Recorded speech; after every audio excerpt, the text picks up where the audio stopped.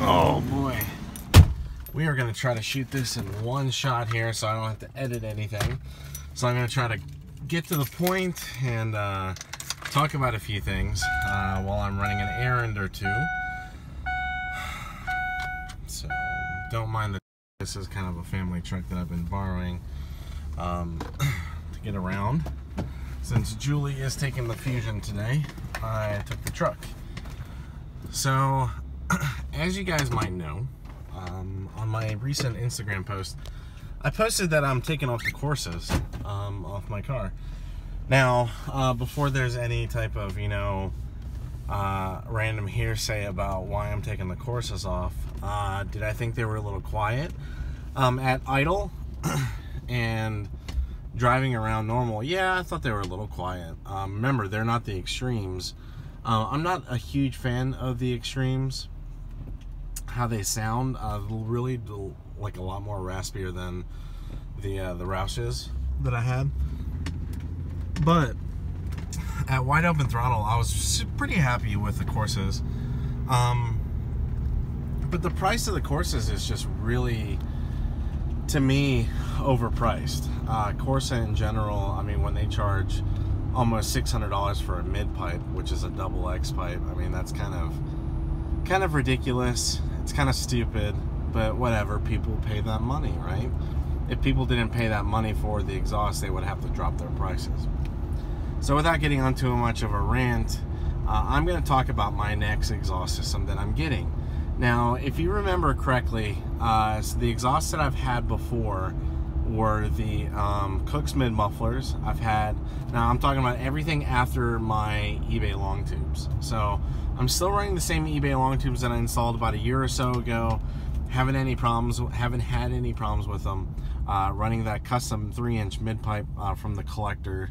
Now I have 3 inches from the collector all the way back to the Corsa axle back. So it's full 3-inch all the way back.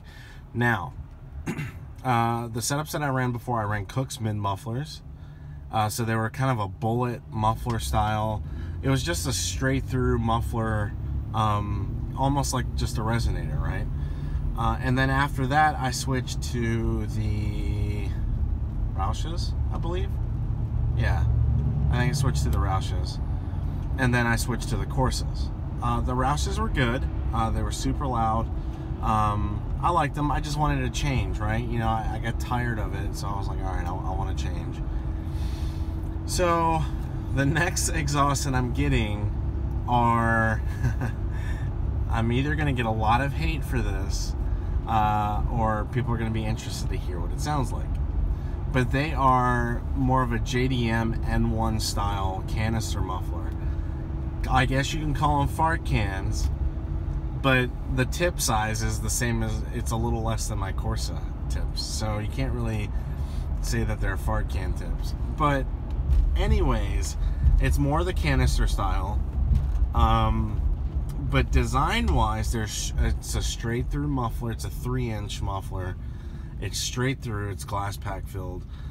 So more than likely, they're not going to sound any different than maybe the Cooks. Who knows? The style, the muffler style, Vibrant has something very close to it.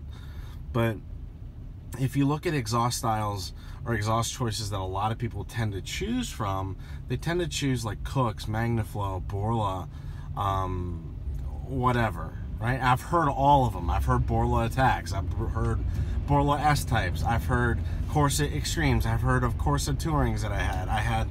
I've heard Cooks, Cooks Axlebacks. I've heard Roushes. Like, I've heard pretty much all of them. So I want to try something different. The total was about $100 for the 2 mufflers. They're on their way from California. They have like a burnt titanium tip. I'm gonna link them in the description below. Now, I have a track day next Friday.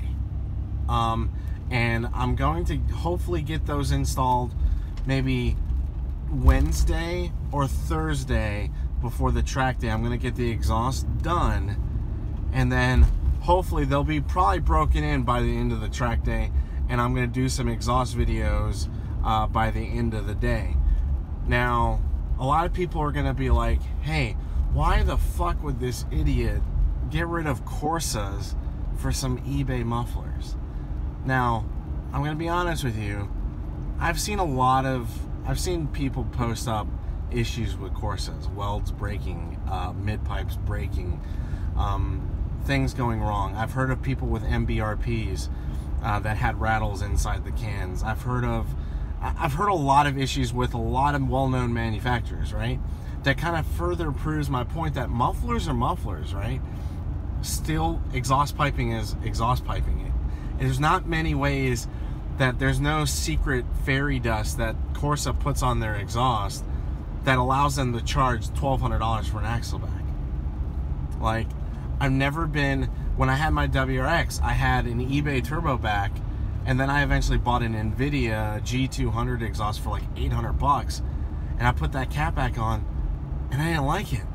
Like, guys, don't fall into that trap of you have to spend a lot of money to get the car sounding the way you want. So I hope you guys understand my choices. And, I really want to see how it's going to look. I did a Photoshop, and I was like, oh, okay. The only thing I'm not sure of right now, if I'm going to mount them straight into the exhaust port, or kind of go with that theme and kind of have them a little slanted out the back. Who knows? I'm just going to have fun with it, right? Worst case scenario, it sounds absolutely horrible. My V8 with the blower sounds like a 4-cylinder Honda Civic, which is highly doubtful. It's hard to get a bad sound out of a Coyote V8. But worst case scenario is I cut the mufflers off. I'm going to do a custom tip again, and I'm going to do some type of race bullet resonator. That's my backup plan. But more than likely, I think I'm going to like this new exhaust, at least for a little while.